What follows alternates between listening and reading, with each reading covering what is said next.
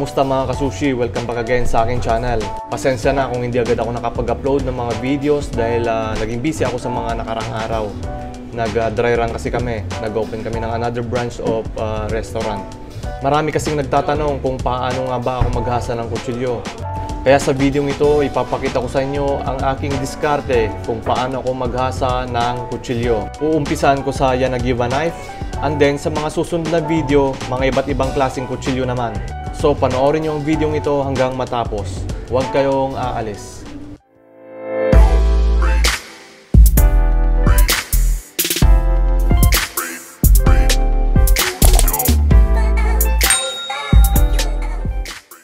Okay guys, bago natin umpisahan, pakita ko muna sa inyo yung whetstone na aking nabili sa Amazon. Ito.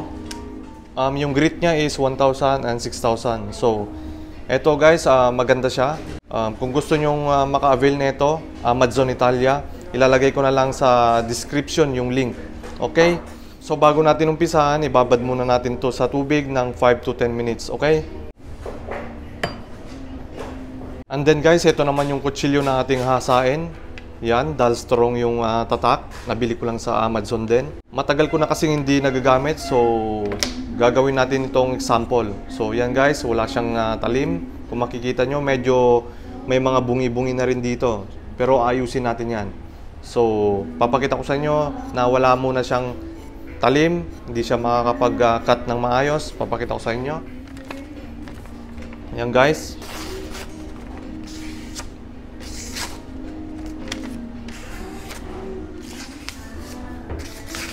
Diba? Try naman natin sa cucumber. Kailangan pang persen ko para lang maputol.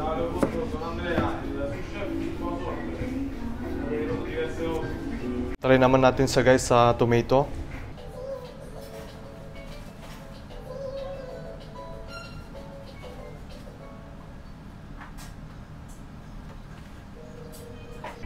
Ayan.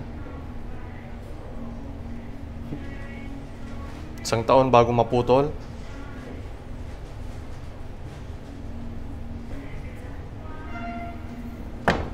Okay guys, umpisa na natin. Then yung bamboo base para hindi gumalaw. Silicone base. Of course, mag-start tayo sa grit na 1,000. Okay? Then, tabihan natin ng tubig dito sa gilid.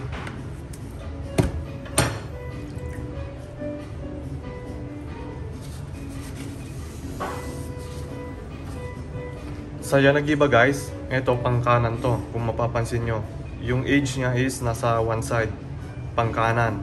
So, usually ang aking ginagawa,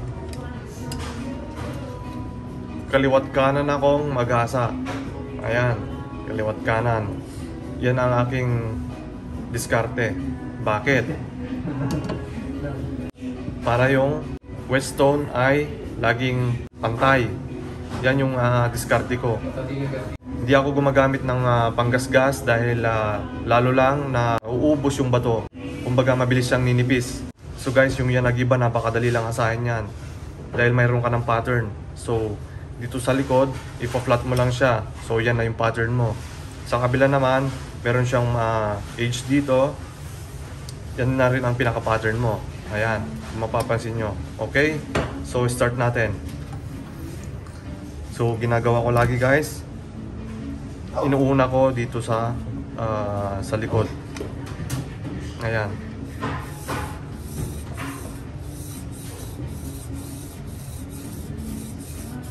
So, yung lahat ng parte ng whetstone, tinatamaan ko para pantay.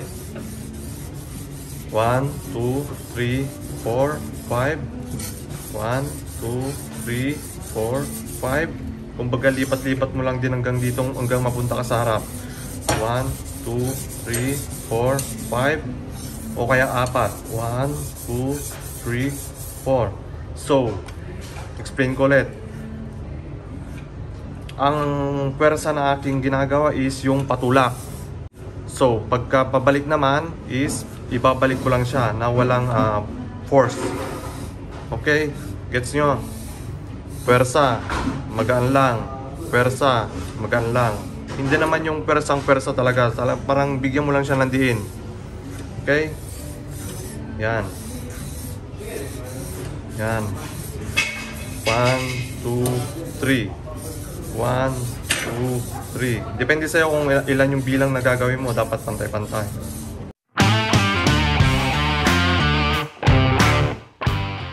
So yun yung unang-una kong ginagawa.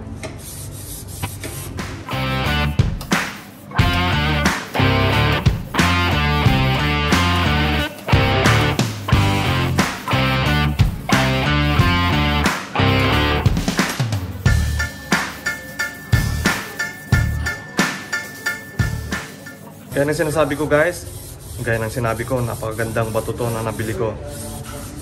Marami na akong nagamit na bato. Ito yung nagustuhan ko. Hindi naman siya kamahalan guys. Sakto lang. Para na rin siyang pang professional. Ayan. Mapapansin nyo naman dito guys kung ano yung nabubura na. So it means yun yung isa din sa pinaka-pattern mo. Medyo dito, sobrang gasgas dito. Kasi mapapansin nyo, sumisikip siya rito. So titignan nyo na lang kung saan yung parting hindi nyo nagagasgas. Katulad nito dito, medyo makapal. So yan, kailangan mong maburahan pa konti dito para magpantay yung kutsilyo natin.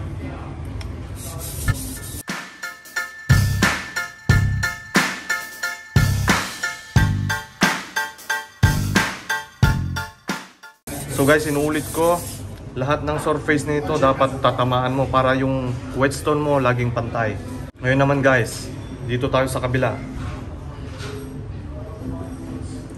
Basta konti. Ayan, gaya ng sinabi ko, meron na tayong pattern dito. Okay? Ganoon din. Parehas na parehas lang.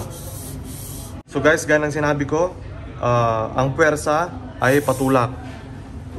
Ang pabalik ay dahan-dahan lang, walang pwersa. Yan.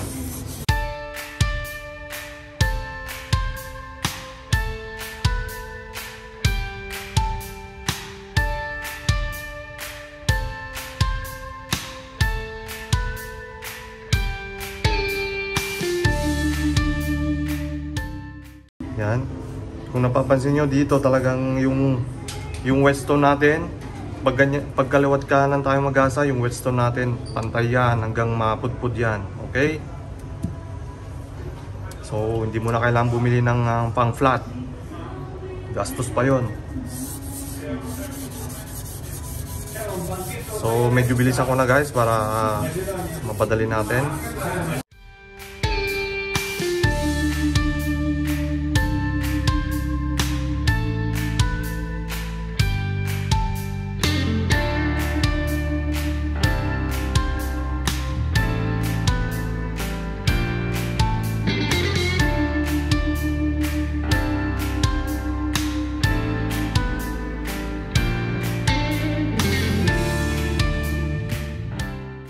At saka may isang diskarte ako guys, minsan dito ko lang siya tinitira, hindi sa gitna, para hindi siya kumurba. Dito o kaya dito.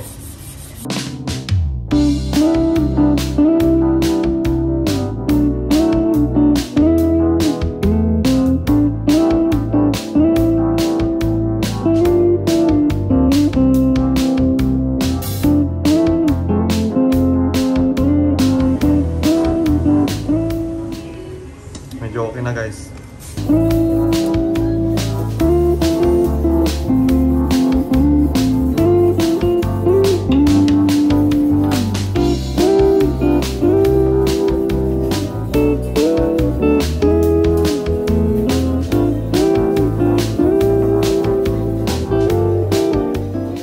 Naku, palong-palo na guys. Pwede na.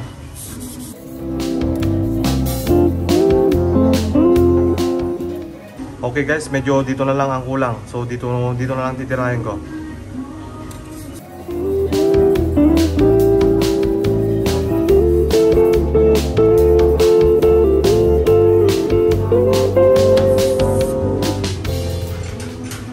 na. Kuha na guys. So, eto naman.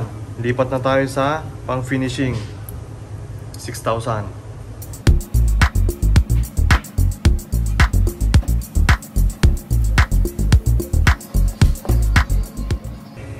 Ayan.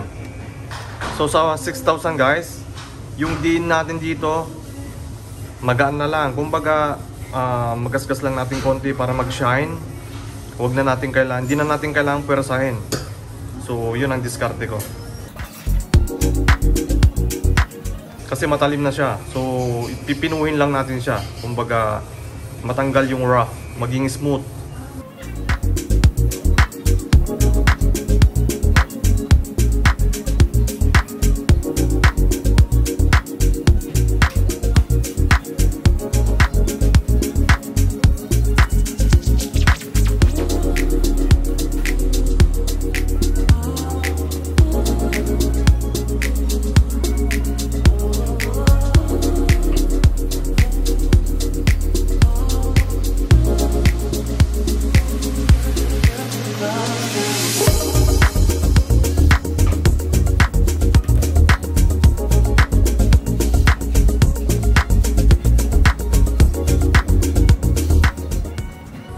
Okay guys, so ulitin ko.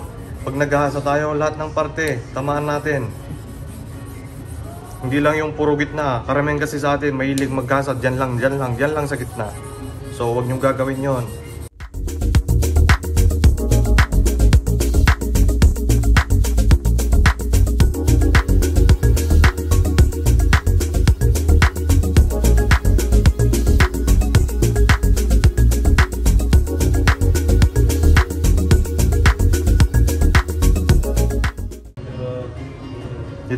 Dito guys, banda, matalim na sobra.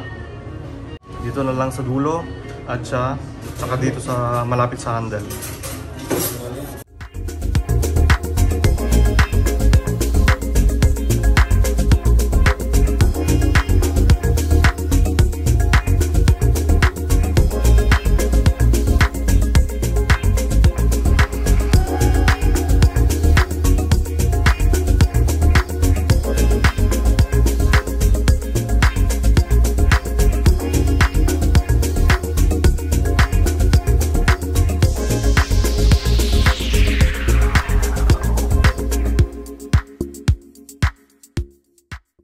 Dito na lang sa gitna, konting-konti na lang.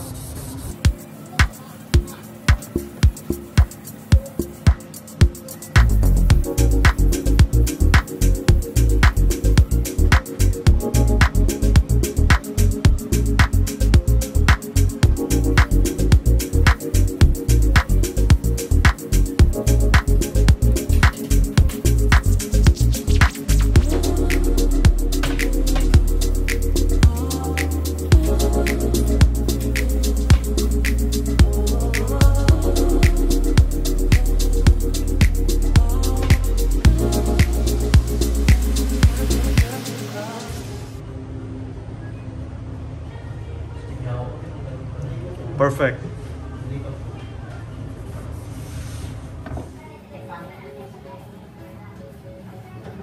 Okay, tignan mo naman guys. Okay guys, subukan naman natin sa papel.